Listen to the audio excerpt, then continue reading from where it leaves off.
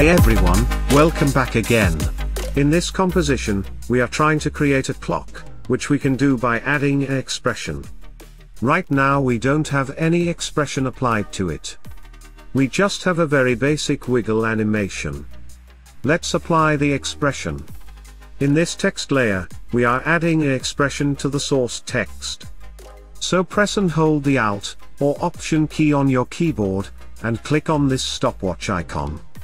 Now I am simply pasting the expression in the area. As you can see, this expression is giving me an error, and the clock is not working as it should. You can read more about this error by clicking on this exclamation mark. Although this expression is right, just After Effects is showing me this error. Let's fix it quickly. Go to the Files, and then down here at the bottom, we have this project setting option. Just click on it, and a new window will appear. In this project setting window, click on this expressions option. Now all you need to do is just change the expressions engine to legacy extend script, and then hit OK.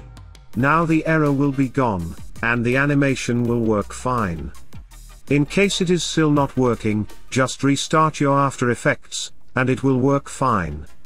So this is it for today. I will see you in the next one. Till then, good luck, and peace.